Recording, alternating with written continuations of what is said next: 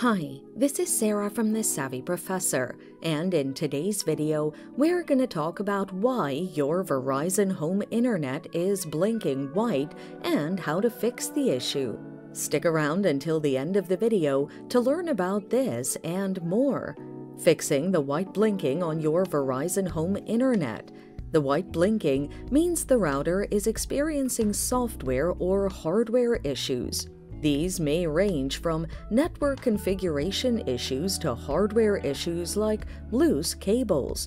To rule out faulty wiring, ensure all the cables connected to the router are firm and undamaged. If you suspect a problem with a splitter, call a technician to check it out.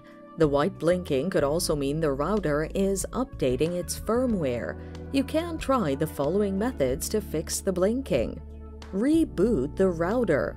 Rebooting the router can fix the network configuration issues. Start by opening your browser and visiting 192.168.1.1. The link is in the description. Enter your account ID and password to access the Admin Web GUI page. Now, look at the top menu and select Advanced Settings. Next, go to Utilities and tap Reboot Router. Give the device several seconds to finish the reboot.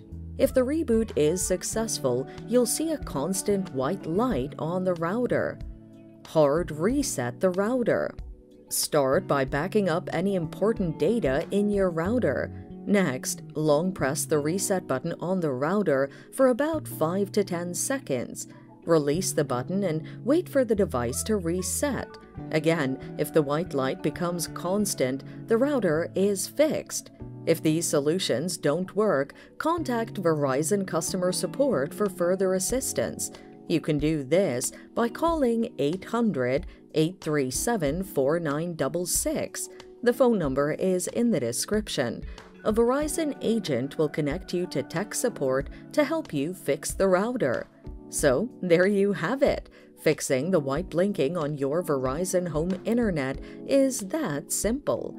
Thanks for watching. Till next time.